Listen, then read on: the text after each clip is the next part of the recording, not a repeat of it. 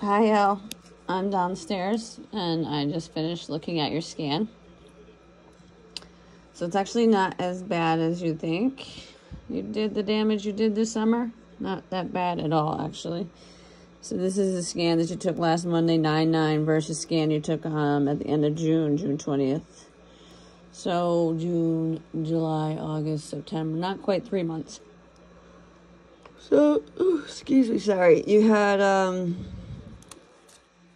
had basically, you gained 3.1 pounds of body fat. So you gained about a pound of body fat a month over the summer, which isn't that bad at all. You also gained some muscle. So you gained 1.3% of your body fat. Your upper body actually increased in strength. Your ability to support your body weight increased. 2.7% in your right arm, 2.4% in your left arm, 1.3% in your core.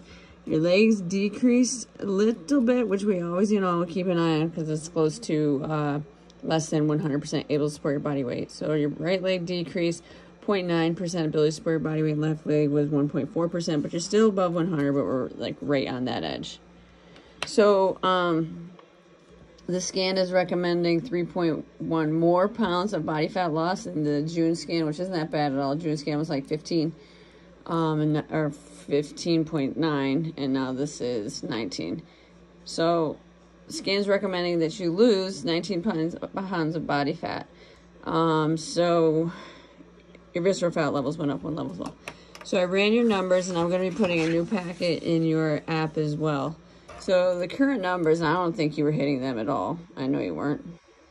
Where protein's 154, carbs 170, and fat 75, and your calories were at 1,973. So I'm reducing your numbers right now with the intention of losing 15 pounds of body fat between now and the end of November. So let's say now to Thanksgiving. So protein recommendations 157 grams, carbs 116, fats 52, and your calories are 1,555, which is right about your basal metabolic rate of 1530. So that's good, but we have to hit these numbers. We can't go less than, and obviously, going more than. But the issue is, I know the weekends and stuff like that, so maybe you can try to prepare food for the weekends a little bit, at least half the day when you're not going out to eat. Prepare that like on Thursday or something for the weekend, and then obviously go out to eat and enjoy, but